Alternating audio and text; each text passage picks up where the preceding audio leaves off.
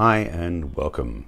This is episode 686, and the topic today is coming home to yourself, why it is vital for your well-being, and more besides. Before I jump into that, let me introduce myself so you know who I am, what I'm about, and why you might want to watch. My name is Barry Selby. I'm a best-selling author, inspirational speaker, and relationship attraction expert helping women create balance in love, life, and business.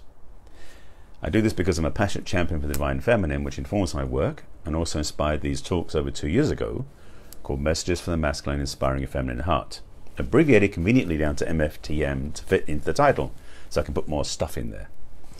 So every day I've done these talks for over 2 years. Well, I've done these talks for over 2 years, and I've done them every day for about 1 year and 8 months. So I'm up to episode number 686, so getting up there. And the topic today is coming home to yourself, and why that's vitally important for your well-being. And actually this was inspired by a conversation with a friend of mine. Oh, by the way, this is a Facebook Live where you can interact directly with me if you're watching live at 5 p.m. Pacific time. If you're watching on YouTube or on the replay, you can put comments in below. However, if you want to interact live with me, you have to catch me live on Facebook Live. That's 3 lives in a row. That should make sense. Okay, let's jump in. So I was having a conversation with a friend of mine earlier today, and she said something in the middle of the conversation that just hit me, and I realized that it's like, you know, when, and say this, it's kind of like the way that dominoes fall. You know, when you set up domino maps around the room and you press one domino and it knocks that one down, it all just trickles down through the room and goes into wonderful patterns and stuff. There's great stuff on YouTube if you want to watch some great domino cascades, I guess is a word for it. So anyway, so she was saying this thing about coming home to herself, and it clicked for me, something I've been developing for a while now. And if you watch my broadcast, you know I talk a lot about self-love and the self-love practice I promote, which I'll put the link in the comments so you can see it. But my self-love practice I promote is a very simple technique that I use with my clients to help them really find their way back to loving themselves. But when she said coming home, I realized that's really what I'm talking about, because self-love is a great practice. No, I mean, I recommend it. I have people invest in it and it changes their lives. But it's bigger than that now, I realize, more than anything else. What I've become very clear about, and realizing what I've done for the last, over 30 years of my own personal growth journey, has been really to come home to myself. And so what I want to talk about here is 1, why it's important, 2, why you might want to pursue this, and 3, some ideas and techniques of how you can get to the place of really coming home to yourself. And it's interesting because I'm really saying this in development. As I said, I've had this program concept brewing for a few months now, a couple of months. But it was like a headless design. It didn't have a container for it. But now it all fits together, like the domino cascade that I mentioned earlier. It's seeing this comes together. So let me speak to what coming home to yourself means, and also explain how you can get there. And also offer you an invitation at the back end so you know where I'm coming from and where you're going to, sort of, kind of. So what I mean by coming home to yourself is really coming home and, in a way, residing inside your body. So for many people, and I've been there myself, so this is definitely not you only, it's definitely including me, we have been, let me include ourselves in this, we've been driven by this desire to accomplish things, to feel like we've come home to something, succeeded, relaxed. It's almost like when we get to the certain destination, we get the right career, we get the right relationship, we get the right house, we have the right religion achievements, whatever those things are, then we feel like we've come home, we've arrived, we've landed at home in a way.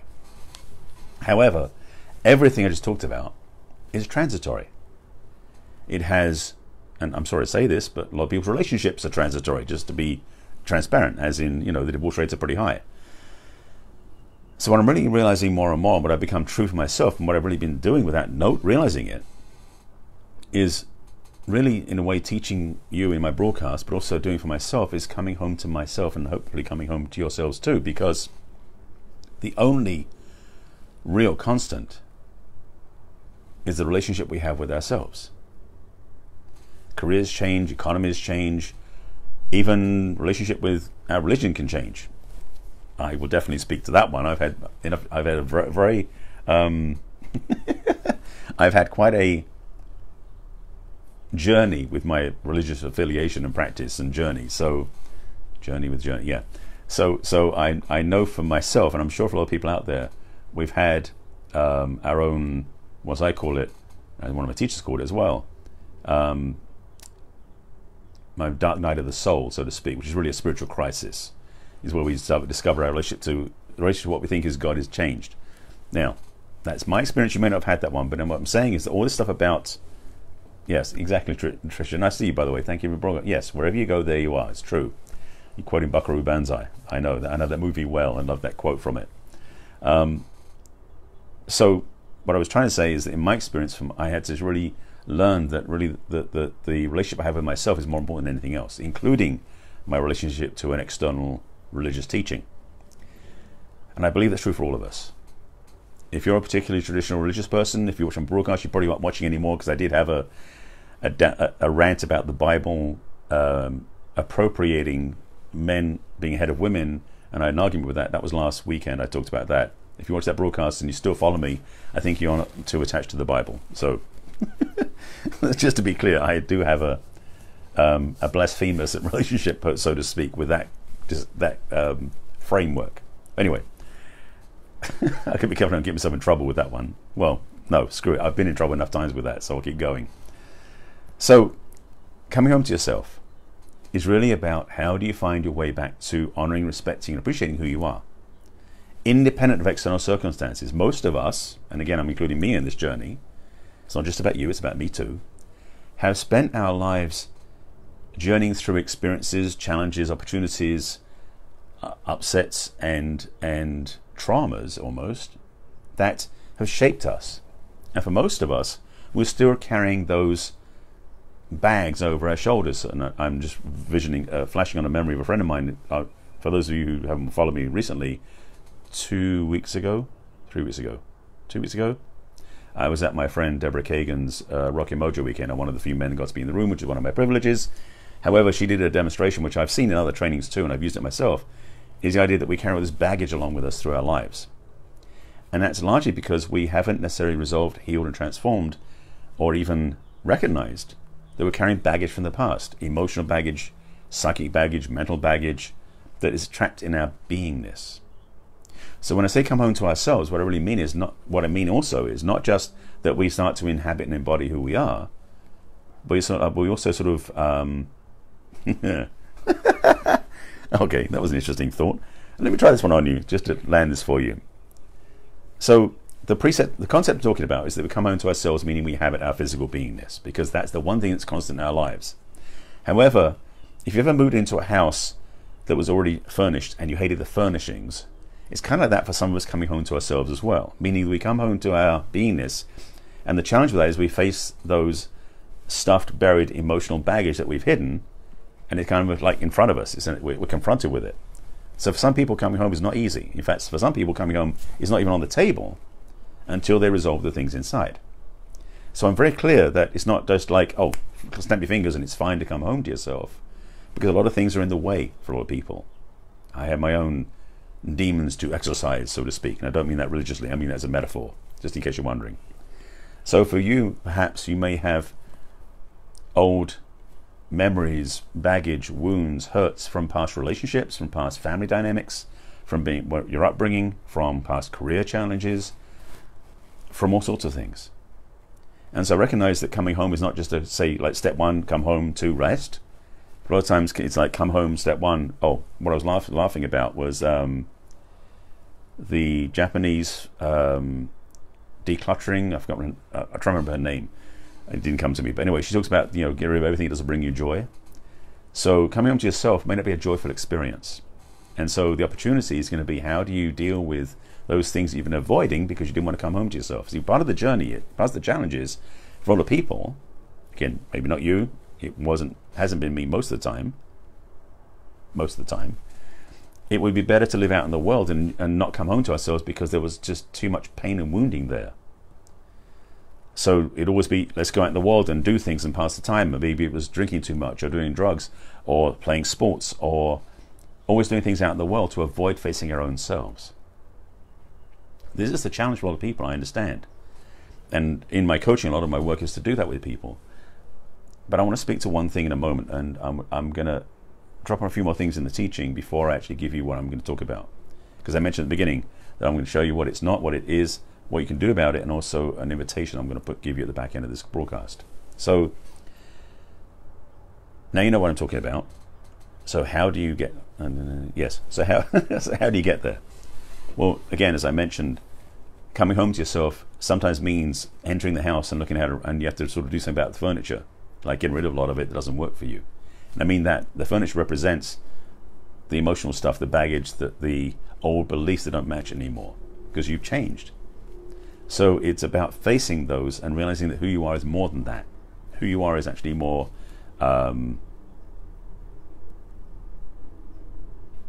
real than that, more aligned than that, more powerful even. Not that you're going to dominate, but how you're going to free yourself up. So what I'm speaking to literally is, how do you face your own self in the mirror and really come to terms with who you are? To face what doesn't work, and finally and honestly release it so you can move forward. The reason why I'm talking about this is when you do come home to yourself, life will transform. When you come home to yourself, you will see how life can work for you in a most amazing way, because when you are residing in yourself, one, you don't desert yourself, which means in relationships, they have to step up to where you are. It means in career choices, you become much more aligned to your mission. You also won't choose to take jobs that don't suit you. You actually choose things that align to you. The thing about starting from home base, when you live in your own self and you come and really honor who you are, all the choices you make come from a much more holistic and powerful place. This is something I had to learn the hard way. So I'm just saying, this is not something I say is easy. I've been there. But I really recognize that it's possible. And when you do get to that place, it's I'm not sure I'm putting it into words yet. We'll see. I'm just exploring as I'm speaking here. Coming home to ourselves is the most grounded, the most honest, the most aligned place I know I've ever experienced in my life. Everything I do in my life from this place means the choices I make are much more aligned, so I don't have any dealings with guilt anymore. Almost. I'm going to be honest. There's some things I've done the last couple of weeks where I realized I was out of alignment with myself. This is why I'm very aware of it right now. Because when I realized I went out of my home, so to speak, I left myself to try and make sure somebody else was better off than I was, and I paid a price for that. So if you're like that too, this is one of the things I'm going to help share and teach in this new thing I'm launching, is how to stay tuned into yourself, how to stay aligned to yourself, how to always remember that your choices come from within, not from out there. It becomes a much more impactful way of living, and you get sourced from within, which is exactly what I'm learning how to teach and facilitate more in my work. So I'm just seeing if there's anything else I want to put in the mix. I'm going to say this. I mentioned at the beginning about the dominoes falling and how I've seen how this comes in alignment, and I had this course I've been developing, and what I want to get really clearly is what the course is about is coming home to ourselves. So what I'm finishing up putting together, it's not ready yet, not quite ready yet. What I'm putting together right now is a little group course, I'll call it that, a 3-month course that I'm offering, that I don't have a sales page for it, nothing else, but what I'm going to invite you to do, if you want to find out more about this, about how to come home to yourself, and you can do it in a group. I'm doing this as a group practice, a group course, because for some people, private coaching is beyond their budget. So I'm creating a group course that's going to be much more accessible over 3 months, and I'm going to put together all the details of that next week or so. It's going to launch in a week is the plan, which will be the 25th. So if you're interested in that, I'll invite you to put a link in the comments to have a contact form so you can reach out to me. Just put coming home or home in the comments, and that will, then when I get the email I'll send you the details, because I don't have anything written yet on my website. It's all in notes on my computer. So coming home to yourself is my newest understanding, framing for a lot of the stuff I've been doing. And hey Cara, nice to see you in my broadcast, thanks for being here. So I'm launching this now, launching it next week as a 3-month immersive, supportive, safe place to develop relationship with yourself like you've never had before. Well, maybe you have, maybe you haven't, but if you want to do this with me, it'll be different, it'll be powerful, and it'll be basically 13 weeks of really fun, playful, joyful, fulfilling, healing, transformational experiences. So I'll put a link in the comments so you can check it out. I mean, so you can reach me rather, there's no page to check out yet. And I'll be talking about this more over the next week or so, because this is really fundamentally for me how everything shifts. Because when we're at home inside ourselves, when we really live inside ourselves, when we inhabit who we are, everything around us transforms. And if you've been busy trying to fix everything out there, you may be realizing you've actually left your home base. It's almost like you've walked so far outside of yourself, you've lost your power. You've lost your authority, you've lost your love, you've lost your self-support. It's not fun, I know. Well, I'd spend time with you too, Cara. So either in that course or in person, we need to talk and catch up, absolutely. So with that, I'll leave a link in the comments. You can reach out to me. It'll be a contact form, so you can just send a note to me about finding out more information. I'll send you an email back. That is, I think, really it. There's a lot more in brewing, but it's not intelligible yet. This is just a seed I'm planting and letting you know about it. So I hope this made sense to you about coming home is really the key to really having the most amazing life, so following your life, supporting yourself, being everything you want. And this is an invitation to check something out I'm providing. So I think that made sense. So if you haven't seen my broadcast before, I see all the love coming in. Thank you, Cara. I appreciate that. The Cara Show. I haven't seen you for a while, so it's good to connect. We'll talk. This is my daily broadcast that I do on Facebook Live, and you're watching live, interacting, great. If you want to catch me live every day, join me at 5 p.m. Pacific time on facebook.com/Barry Selby. 5 p.m. Pacific time is my usual time, although next week I might be moving. I've got another series that I'm part of that I might be doing that at 5 p.m. I'm not sure the time just yet. For replays, you can find them on my business page on Facebook, which is barryselby.author, and also on YouTube. I have a YouTube channel called Barry Selby. Please subscribe to that. And there's a playlist called Messages from the Masculine. Subscribe to that, and you can watch my broadcast there too. So I think that's everything I want to say right now. But if you want to learn how to come home to yourself, this is my newest, most fresh and newly painted course I'm offering, and I'm inviting you to come check it out. So with that, I thank you for watching. I'll be back in tomorrow at 5 p.m. Pacific time. I'll put a link in the comments, as I mentioned. You can reach out to me. I also put the self-love practice in there because I did mention it earlier in case you're interested. And that's it. With that, I thank you for watching. Take care of yourselves. I'll see you again tomorrow. Bye.